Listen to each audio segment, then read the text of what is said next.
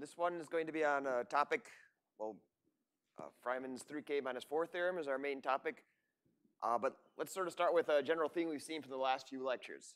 So we've had our sum set. And here's the sort of the general idea that if we have the sum set being small, whatever that's supposed to mean, then this is supposed to imply that A, B, A plus B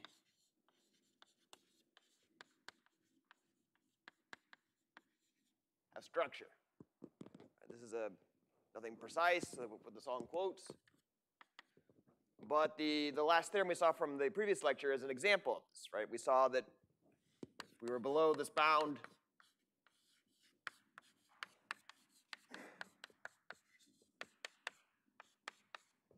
then that implies we have a precise if and only if characterization.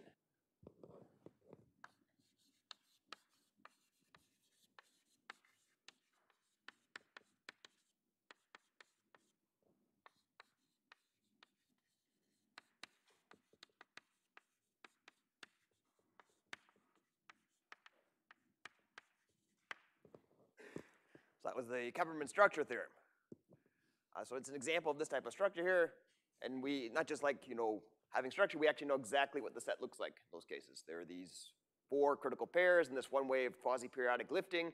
And between combining those processes, we can create every possible sum set that has this small cardinality.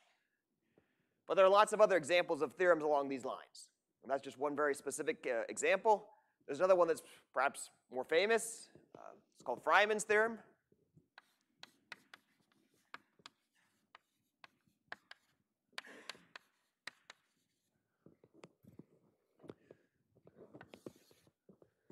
So for this one over here, we're dealing with integer subsets.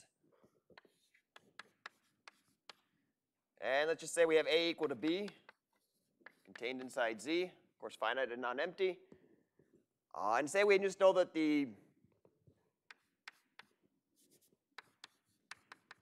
sum set is small.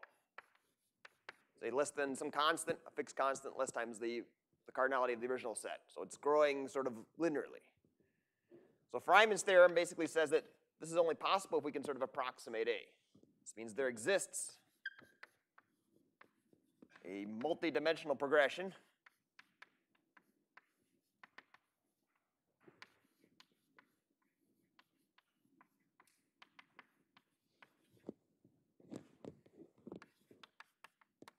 so that A is contained inside P.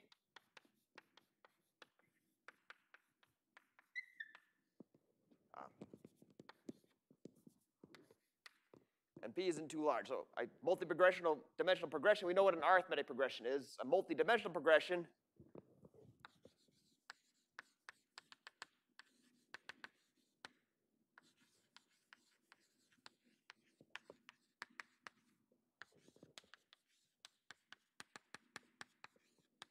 is just a sum set of various arithmetic progressions.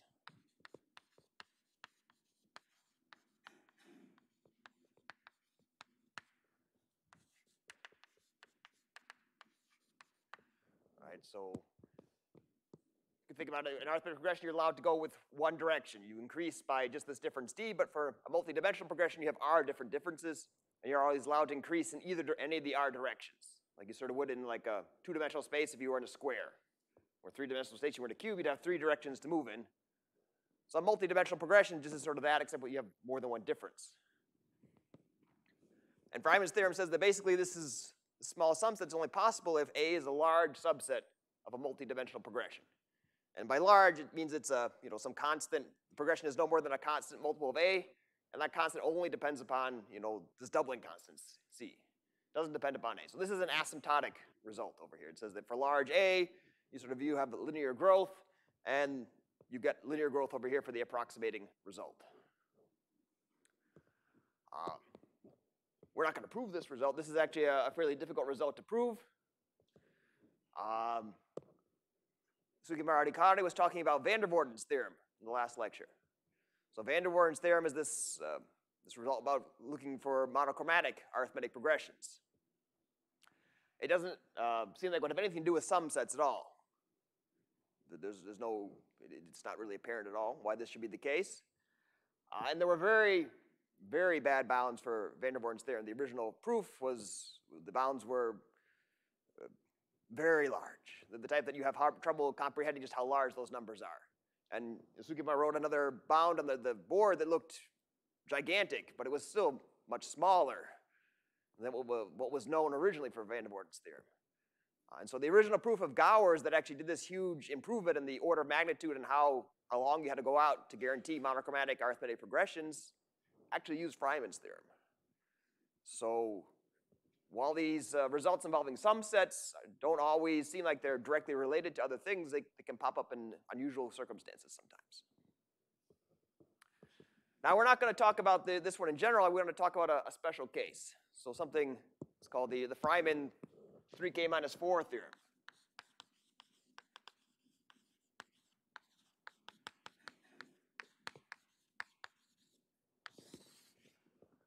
So here's its original form. We have A inside Z, and it has small sum set 3 times its cardinality minus 4. And let's say that A plus B, A plus A is equal to A plus R. We'll just give a little parameter. We know R is at least -1, right? Because we have this in a torsion-free group, we have this lower bound that's always at least -1. Let's just say we have R more beyond the trivial bound. How much beyond the trivial bound are we? And the result of Freiman is that there exists a normal arithmetic progression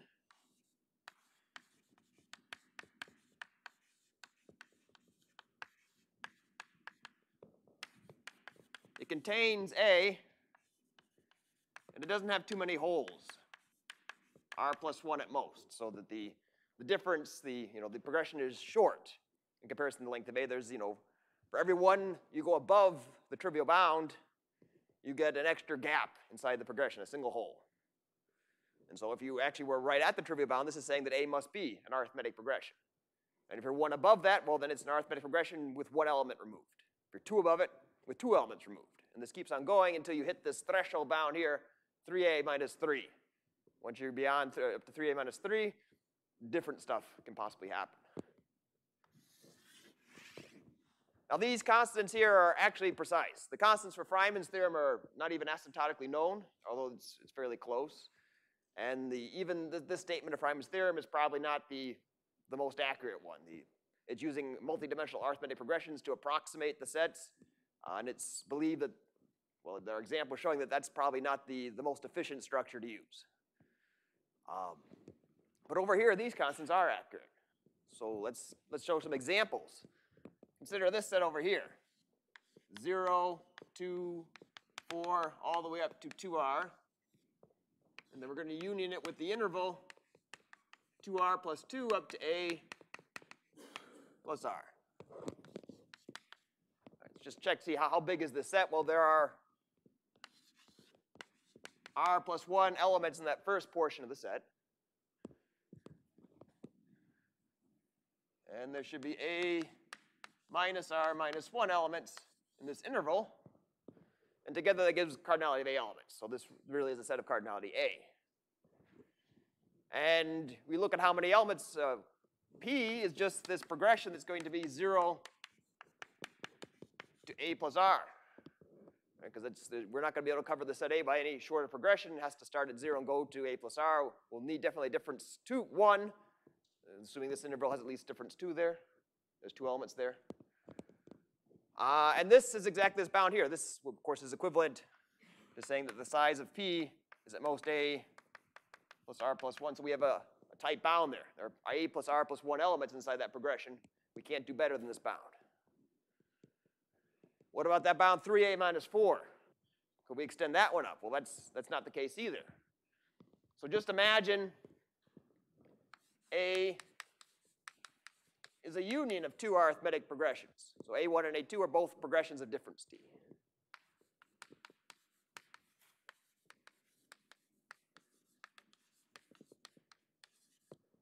And let's assume that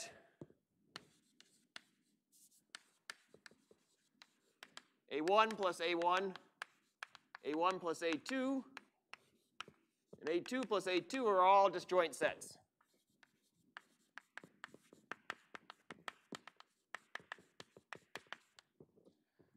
So how could we do this? There are various ways we could do this. For instance, we could take just A1 to be contained inside D times Z, A2 to be contained inside 1 plus D times Z with D big. All right, then everything in A1 plus A1 is 0 mod D. Everything in A1 plus A2 is 1 mod D. Everything in A2 plus A2 is 2 mod D, and those are all distinct residue classes. So they'll all be distinct, and if D is very large, we're never going to be able to get an accurate bound to the number of holes because it's going to depend upon D, and D could be huge. So there's actually no way to bound the number of holes inside a normal arithmetic progression in this case. We would really need something higher dimensional to cover A. We couldn't just use a one-dimensional arithmetic progression. And what is the bound if we sort of take a look at the sum set for this? Well, A plus A, it's going to be everything in A1 plus A1, everything in A1 plus A2, everything in A2 plus A2. These are all disjoint sets. It says there are arithmetic progressions. This is 2 times the cardinality of A1 minus 1, A1 plus A2 minus 1, and 2 times A2 minus 1. So what this looks like is we have 3 copies of A1, 3 copies of A2, and a negative 3 there. But A1 and A2 partition A, so this is just 3 times A minus 3. So there's that threshold bound. There's one more than this bound over here, and there's no chance of necessarily bounding our set inside an arithmetic progression of bounded size. So both the hypothesis and the conclusion are as tight as it could be, sort of in this sense over here.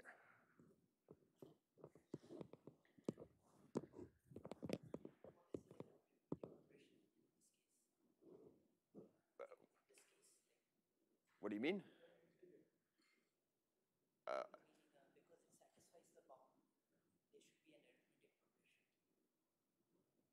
What is the question? Yes. There is none for this one. That's the problem. You can't do this because this difference D could be huge. Right? It's going to have to have difference 1 if you want to cover it because if they're right next to each other, so you would need to use an arithmetic progression with difference 1 to cover this set. And if D is huge, the number of holes inside the progression is going to depend upon D, not upon, so this theorem is basically false is what I'm saying, is if you make this minus 3. Yeah.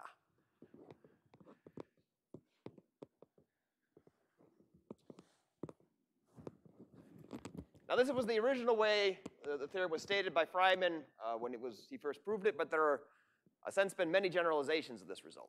So let me put down a generalization that involves A plus B.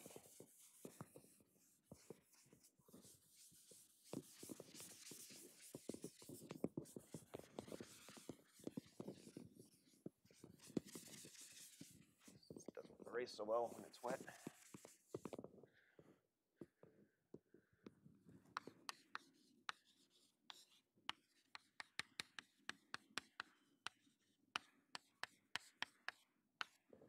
So here we're going to have A and B be subsets of Z, with B the smaller cardinality set. And now we're going to suppose that A plus B has size at most A plus 2 times the smaller cardinality minus 3 minus delta, where delta equals 1. If A and B are translates,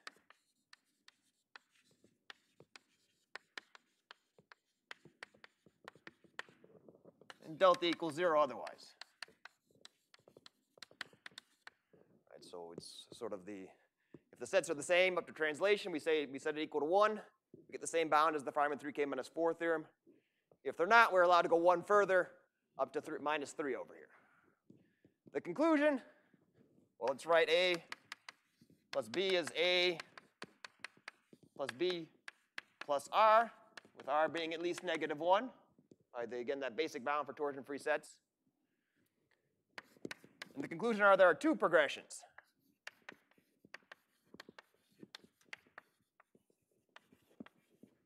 Common difference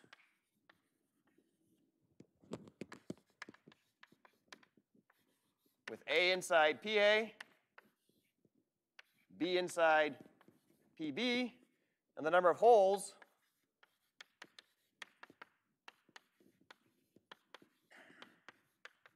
in both cases, most R plus 1.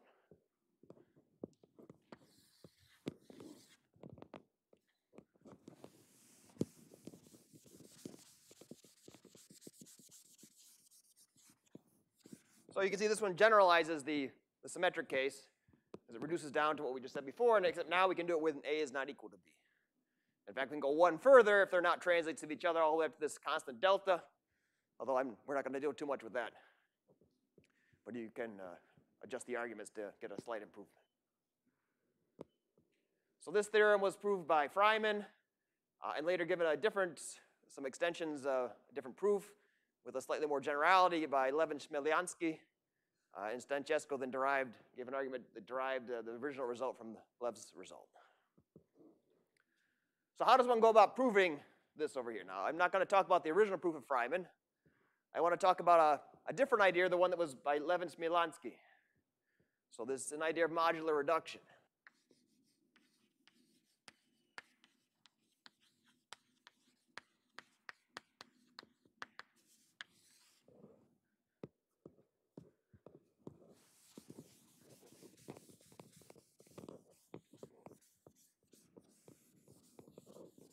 So the idea is we have a problem that's in the integers. But we're not going to stay in the integers. We're going to move to a finite group. And we're going to start, we have a small sum set hypothesis over here in the integers, and we're going to reduce this integer small sum set problem to a small sum set problem modulo n, but with a smaller bound, a stronger bound. In fact, it'll be strong enough that we can apply Knezer's theorem. And we'll use the structure, the weak structure from Knezer's theorem, to lift up and prove the structure in the integers. That's the basic idea. But of course, how does it actually work? There's some details we need to work out. So let's suppose n over here is going to be an integer. A and B are finite non-empty subsets. And I'm going to let phi n just be the natural homomorphism. Reducing everything modulo n. Maybe I'll just sometimes write x as x bar.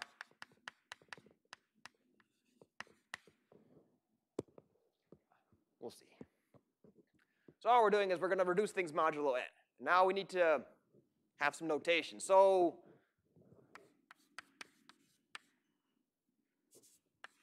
for alpha and A, let's look at this coset slice. Alpha plus n z intersect A.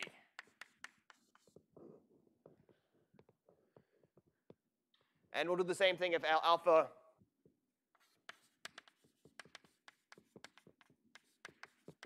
is inside A modulo n. So I'm not going to distinguish whether this is an actual element here, or if it's also a residue class, it's going to represent the same coset slice, because this is independent of which representative we use. So we're just looking at the elements of A that are congruent to alpha modulo n. Do the same thing for beta inside B. We'll let B beta be the coset slice over here. So these are all the elements of B that are congruent to beta modulo n. Whether beta is an integer or an element, a residue class, we don't care. We'll use the same notation. All right. Now,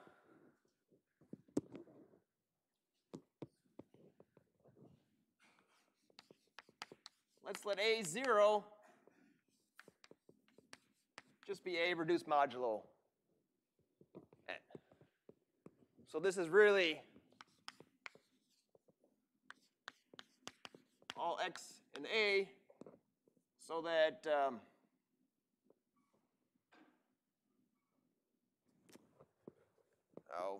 let's maybe make this, I'll make this an x, and this a y. Just so we don't, because we're going to use these here, so they'll look different. X alpha is at least 1, right? Means that there's at least one element of A which is congruent to x. Like this. And let's define A1 to be all the elements in A that have 2 representatives, modulo n. A1, A2, A3. A3 will be everything with 3 representatives, modulo n, and so on. Right? So AI is just going to be everything that we have I distinct elements of our set A which are congruent to the same element, alpha. So alpha to be inside here means there are 3 elements inside A which are all congruent to alpha to be inside A3. And A2 is, well, these are all subsets of Z mod NZ.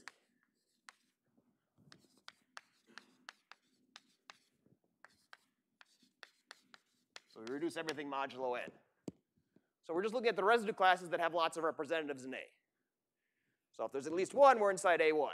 If that residue class has at least 2 representatives in A, we're inside A2, and so on. It's A3. And do the same thing for B.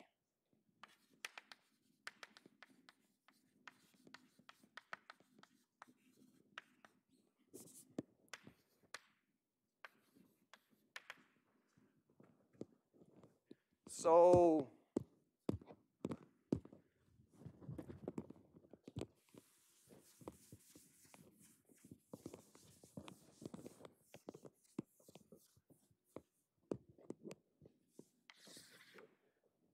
that means alpha inside AS corresponds to X alpha having S elements.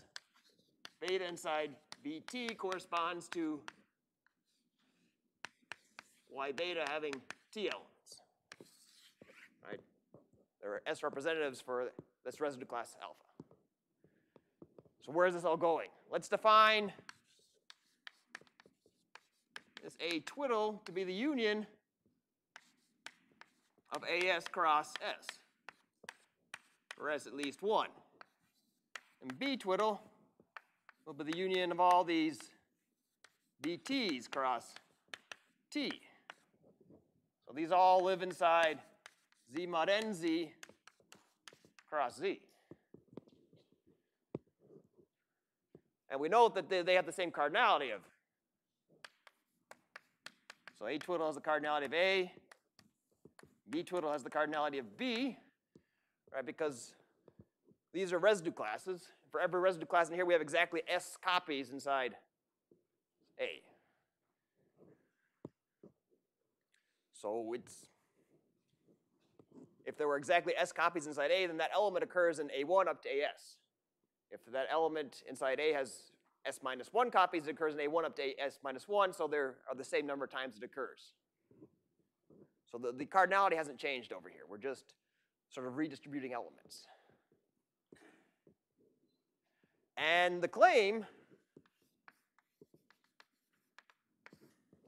is that A plus B is at least A twiddle plus B twiddle.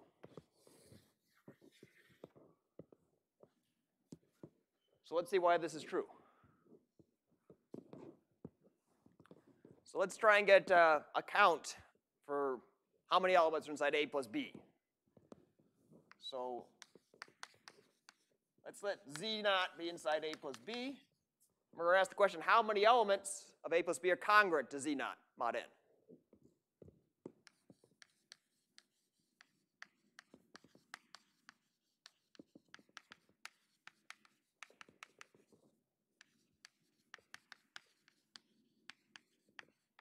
Right? Because if we know this, we can just sum over all the residue classes and get the total number of elements in A plus B. So where do these elements live? Well, each such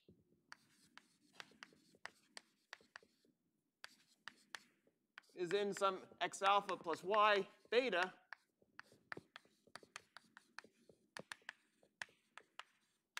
with all these equal to z naught mod n. Remember, these are all the same residue class. They're all just a single residue class modulo n. These are all the elements of single residue class modulo n, and this has to equal that residue class z naught. So in fact, this number is equal to the cardinality of the union of all these. X alpha plus x beta, where they represent the right residue class. Right, because whenever we take things that are congruent to alpha and congruent to beta, which sum up to z naught modulo n, we just look at all the things inside the cos of it. It's possible for, we sum them up. That's everything. This is the number right there. Let's estimate this number. So in the worst case, for making this small, all these sets are nested together. And this union is just the size of the largest one. So it's always at least the maximum of all these sets.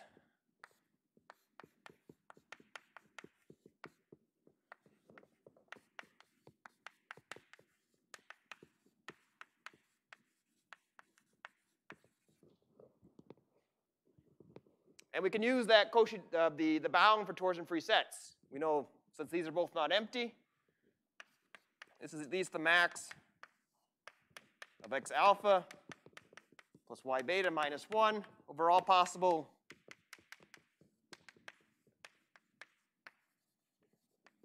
choices of x alpha and beta whose sum is z naught mod n. So there's a lower bound. Now let's look at the a twiddle plus b twiddle.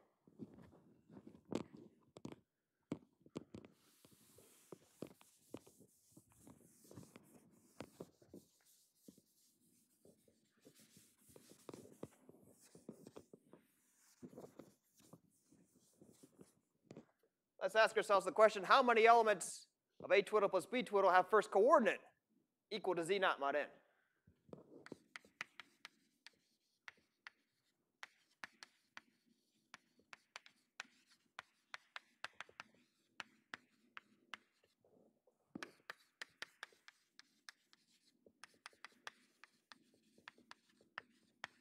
All right, so here's a separate question.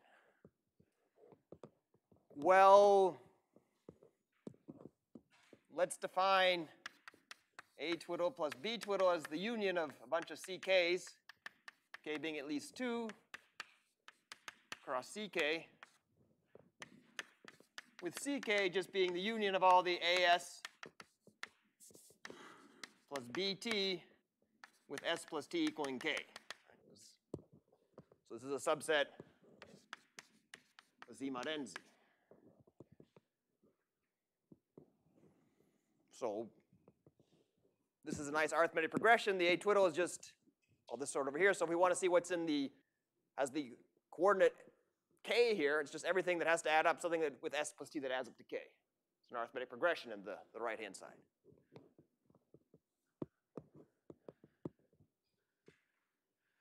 We note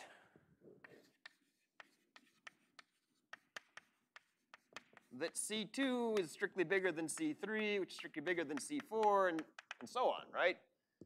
Because each of these sets, AS, as we increase the index, gets strictly smaller. It's a subset. Right, A1 contains A2, contains A3. B1 contains B2, contains B3, because these are the, A1 is just all the elements, all the residue classes that have one element inside A. So if it has, these have 2. If it has 2, it has 1 at least. A3 is all the elements in A that have at least 3 residue classes that have at least 3 elements in A congruent to it. If there are at least 3, there's also at least 2, at least 1. We have all these inclusions. So all these sets here are included over there. We get inclusions over there. So the number is just, in answer to this question, it equals L, where CL plus 1 equals the max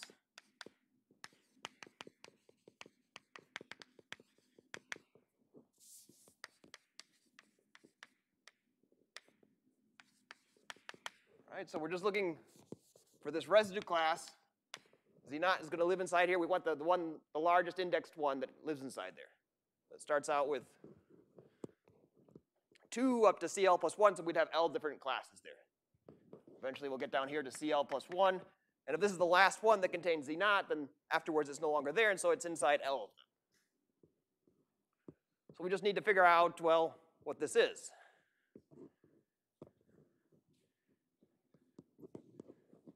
All right.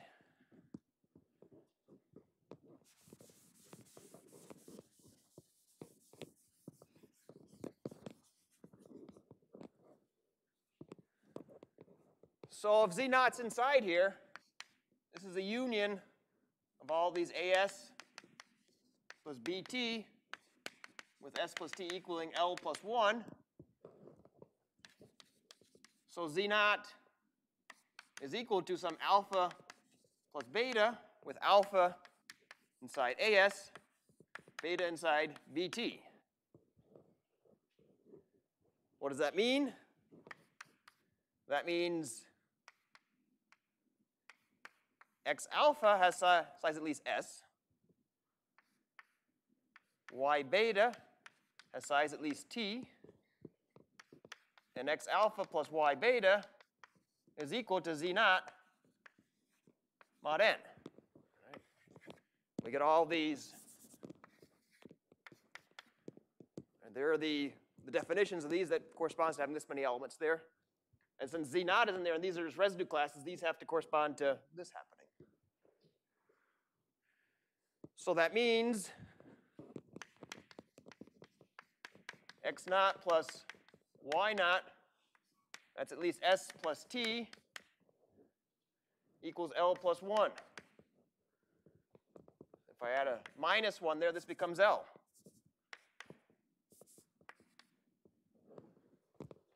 And that's this bound over here. So for every residue class mod N, the number of elements inside A plus B is at least L, which is the number of first coordinates that occur inside this one over here. If we sum over all first coordinates for the A twiddle sets, we get all the elements of A twiddle plus B twiddle, because they're all partitioned mod N by the first coordinate. So as we sum over all possible residue classes, we get just the cardinality of A twiddle plus B twiddle. As we sum over all the elements of A plus B over the possible residue classes, we get the cardinality of A plus B. And because these inequalities are the same right there, we get the claimed inequality.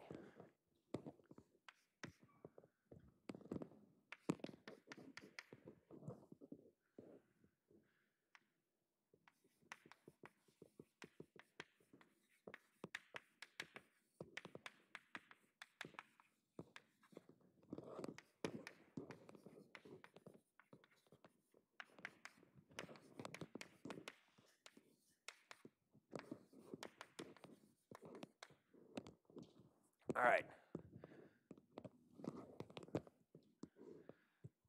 Now that's a basic way we can use modular reduction. We can now see that we could take our set, reduce it modulo n, and if we get a bound for this set over here, which is involving some residue classes in the first coordinate, we get a bound for the a's afterwards.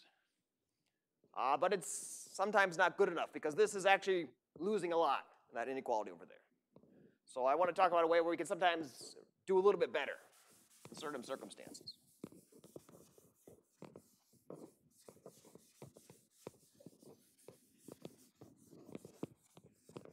So to keep it simple,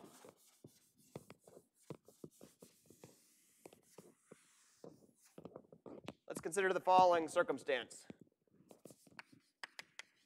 A and B contained inside Z. I'm going to translate them so that the minimum of both of them is 0. It's just a normalization hypothesis. And I'm going to let n be the maximum of A. Right? We're going to use a modular reduction with n.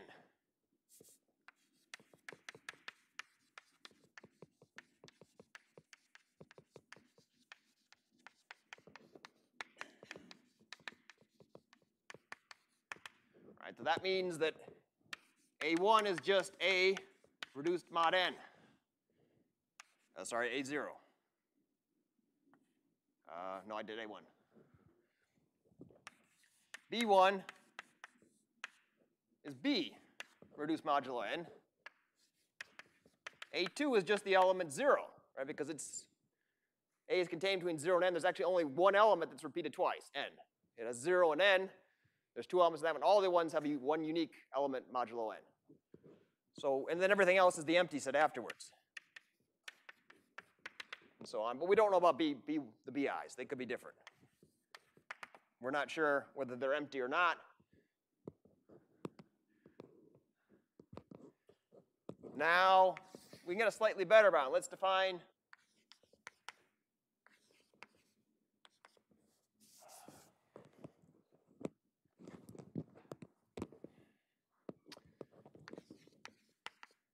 this is going to be the max between 0.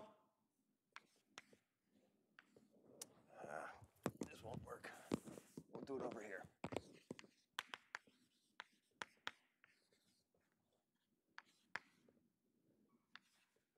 Or we're going to sum over all possible slices.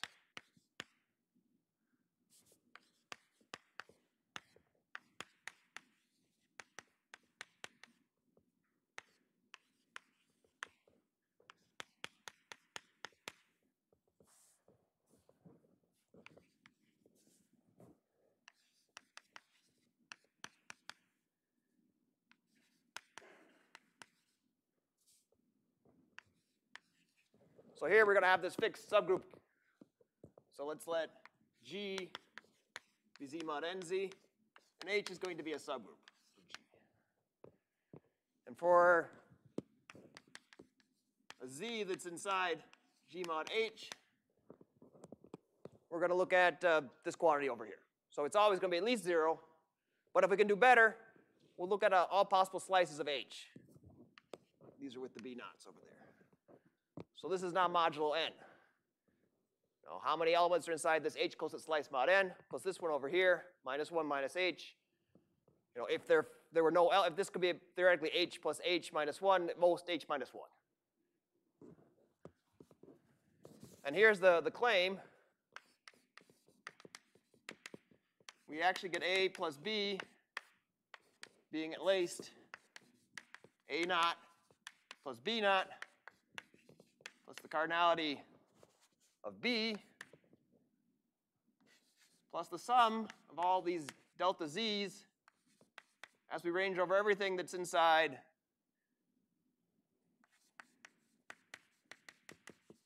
A plus B, but not inside B modulo n. So we get some improvements. We're going to have a bound over here in terms of these modular reductions, and then something that's slightly more.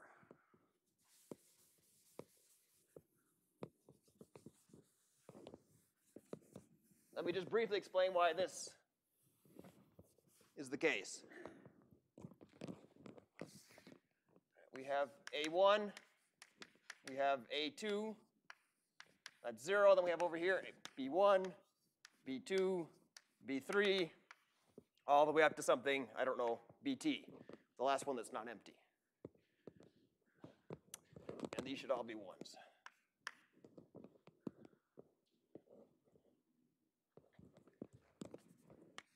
Because I normally write them with 0s, but I wrote them with 1s in this lecture.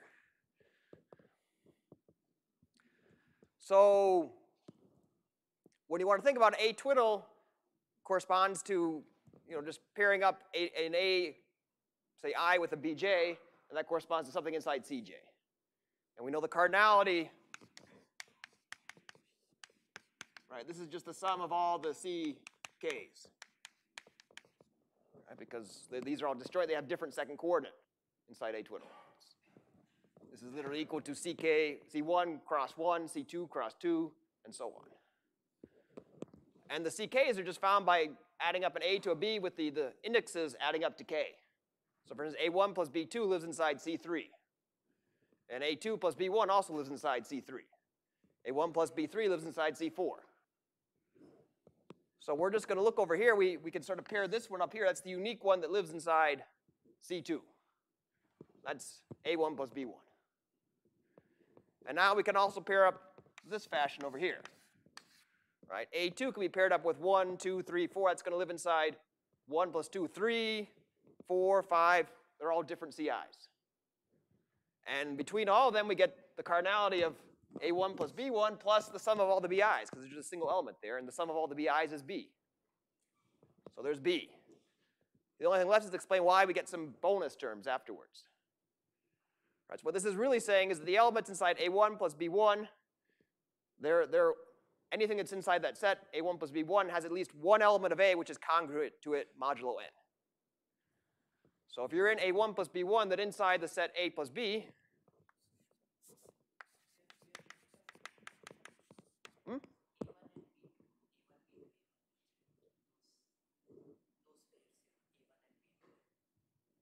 we're not even using them. We could, but we're ignoring them. This is just an estimate. Yeah, there could be more elements there. Exactly. But for estimate purposes, we're going to ignore that. Yes. Yeah, so theoretically, it could be more elements here that we're just ignoring them, but we only need a lower bound. So this will be an easier one to see, because to take into account all the possibilities might be a little unwieldy. We could do that if we were being more, if we need to be more precise. This corresponds to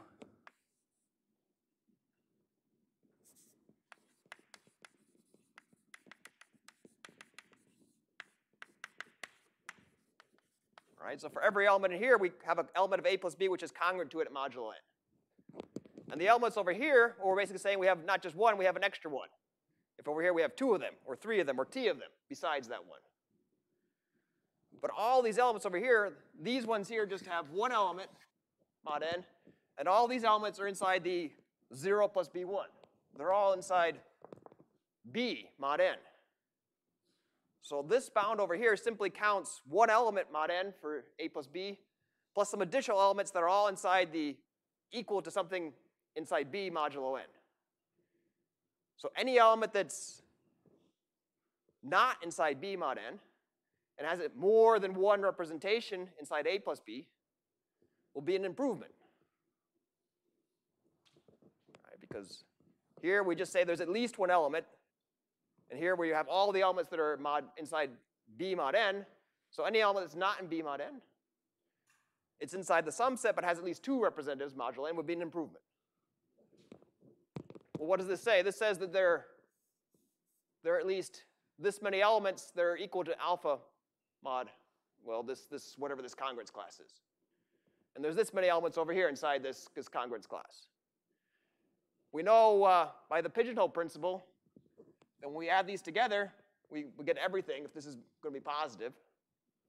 Inside Z, we will get at least this many elements minus 1. Right? All inside the congruence class that corresponds to this. So this element it's not inside B. It's a separate congruence class that lives completely disjoint from B because Z is not inside this set over here. At worst, all H of them were already counted by A1 plus B1.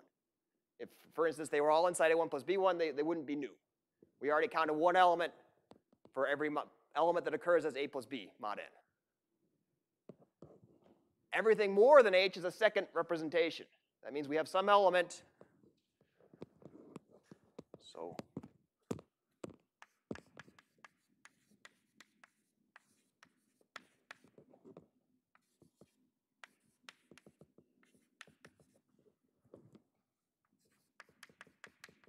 we have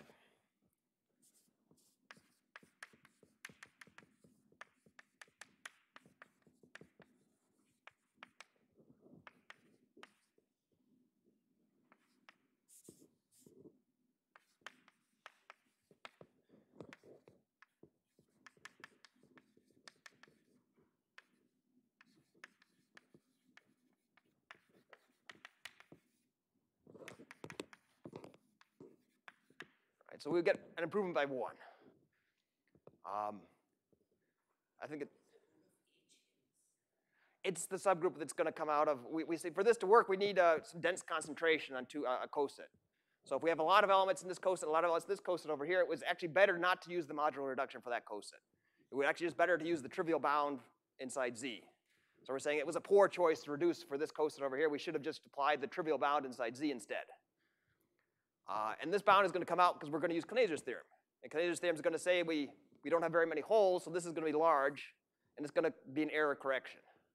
Because when we add this bound, well, let's see how this just works, basically.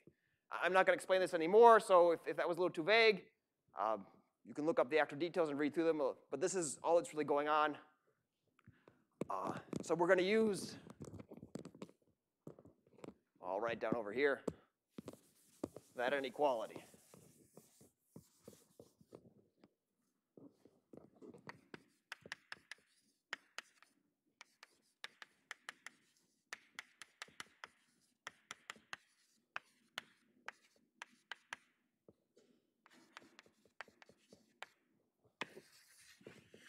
And this requires 0.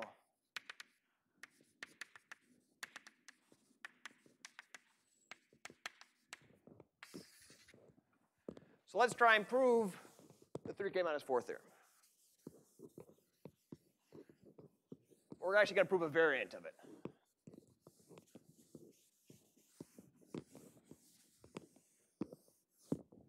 But this is going to contain all the bulk of the work, and the rest can be reduced down to this case over here.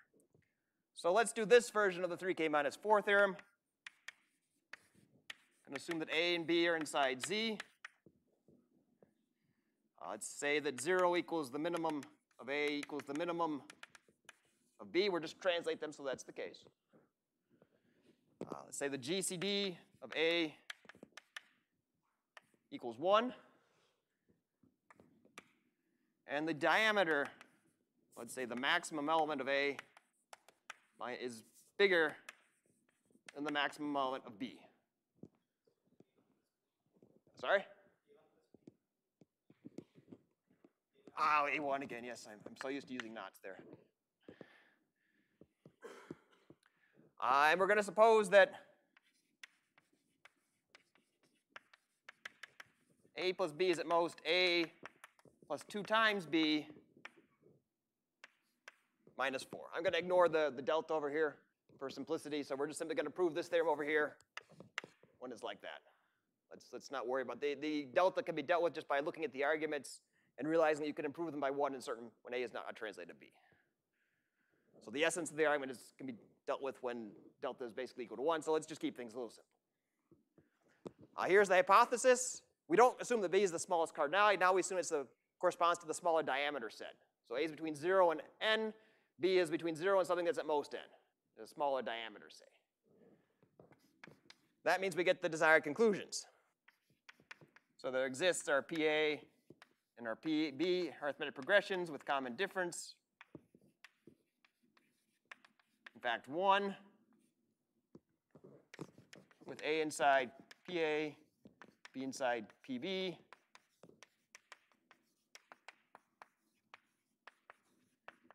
And these both at most R plus 1, where R is as we defined before.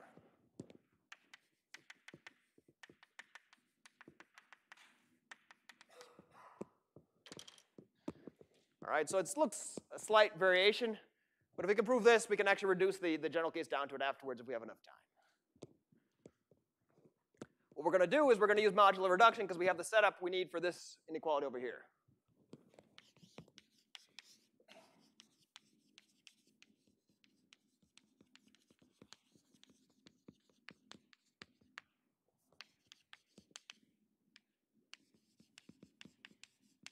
All right, so again, we have A1 is just A mod n. A2 is just the element 0. B1 is B mod n. And B2 is either 0 or the empty set, right? Because we're assuming that A has n is bigger than the largest element of B. So in the case when they're equal, we get 0.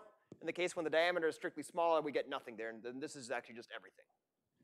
But the key thing we need is that A1 equals A minus 1, and B1 is at least B minus 1. All right. So let's use this bound over here. Then we have A1 plus B1 plus the cardinality of B and just assuming all these were equal to 0, that's just the basic bound over here that holds in general, because this is always the lower bound for a twiddle plus b twiddle. This is at most a plus b, which is, by assumption, a plus 2b minus 4. So what does this imply? a1 plus b1 is less than or equal to a plus b minus 4.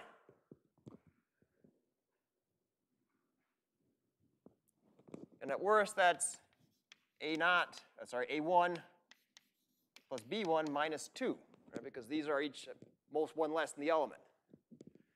That's below the bound where we can apply Knaser's theorem to guarantee a non-trivial period. So let's do that.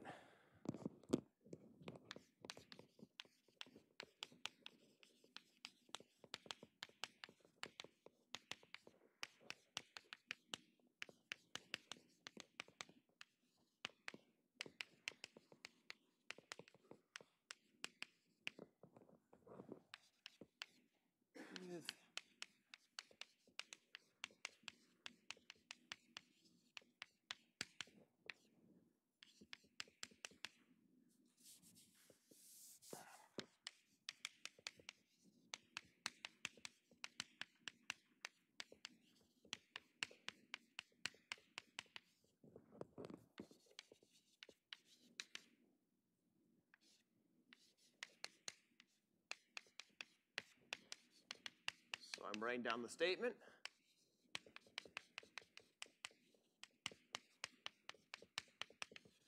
There it is. In terms of the number of holes, we're going to look at this geometrically, right? This says this is at least, it's actually equal to, in this case over here, but it's at least the size of the cardinalities minus the stabilizer plus the gaps, the number of holes. And we know the number of holes is at most h minus 2, because otherwise we'd be too big. This is what we have.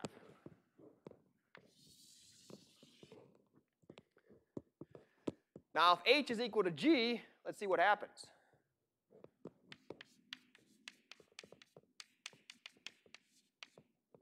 So g is going to be here just z mod nz.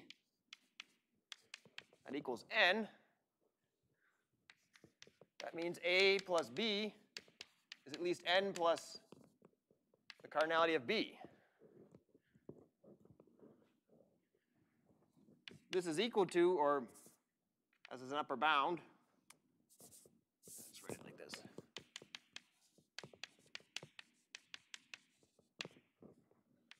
Right, so we're just using this estimate now for a1 plus b1. That's equal to n. Add b, that's all 0. This has an upper bound, a plus 2b minus 4. So that means n is at most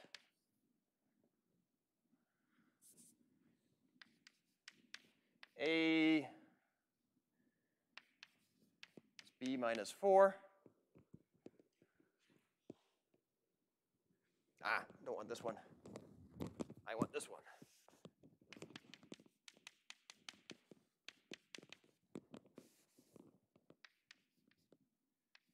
A plus r.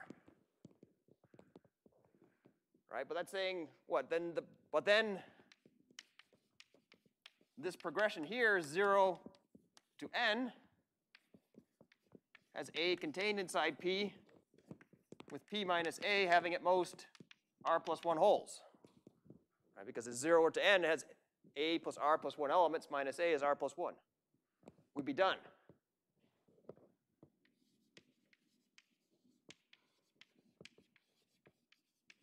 So this would be good.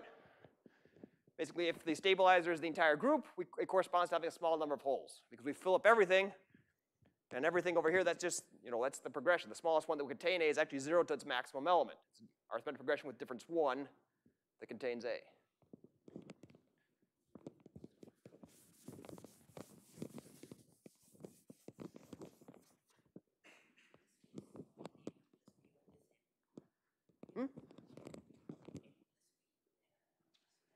Yes, because we have this right over here, right? And we're assuming the stabilizer is everything, so this is equal to the cardinality of everything, which is n, because we're in z mod nz. So if we have this being, I think that must be everything, then we get the bound right there. So we're nearly done. The only thing left to do is to handle a case when it's non-trivial.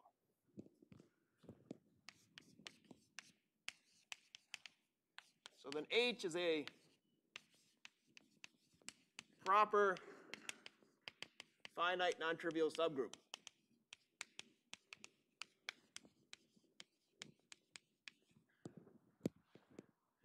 And the GCD of A equals 1, so it can't be contained inside a single H coset. So there must be at least 2 H cosets that contain it. That means this has size at least 2, right? Because if it was all in size 1, it would correspond to having a common difference inside A, where this H corresponds to some D inside that divides N. And if this was all equal to 1, A would be contained in 0 to D to 2D. Wouldn't have GCD 1. Now phi A plus phi B is at least phi A plus phi B minus 1, which is at least phi B plus 1 now. These are all 1s here. Right, so what this means is that there is a residue class that's not inside B modulo H. Right, it's not going to be in here. It'll be outside of B.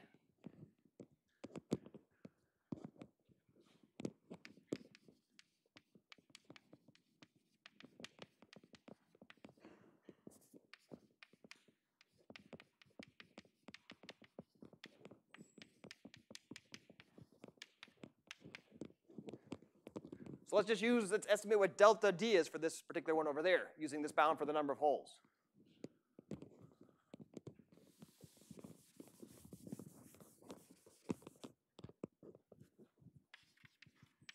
Right? This is, according to the bound over here, where we had it would be the maximum of alpha plus H intersect A1 plus beta plus H intersect B1 minus 1 minus H. Well, that's at least 2 times the cardinality of H minus however many holes we have, minus 1 minus H, which looks to be H minus rho minus 1. Right? Because if there were no holes inside either of these coset slices, there'd be H here, there'd be 2 H of them.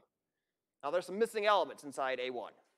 At most, rho of them. So we'll just assume that all those missing elements are inside these 2 cosets, worst case.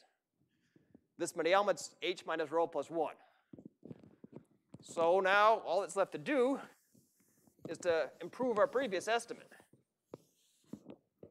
So now A plus B is at least A1 plus B1 plus B plus this number over here, H minus 1 minus rho. All right, this is equal to A1 B1 minus H plus rho plus B plus H minus 1 minus rho, and there's a whole lot of cancellation that's going on here. This cancels, this cancels. We're left with A1 plus B1 plus B minus 1, and this is at least A plus 2B minus 3. Contradiction, because we're assuming it's smaller. That's the end of the proof. So we're out of time right now, but this is the main case. Once we have this, it's a matter of using some combinatorial reductions, and we can actually reduce the general case down to this special diameter case. So there's actually, this is the hard work. The other work is being clever and just reducing everything down to this afterwards. And there are lots of other variants on this result. We'll maybe talk about some more of them later on. But this is one of the few examples where we have some precise bounds, say, in Freiman's theorem. So that'll be all for right now. Thank you.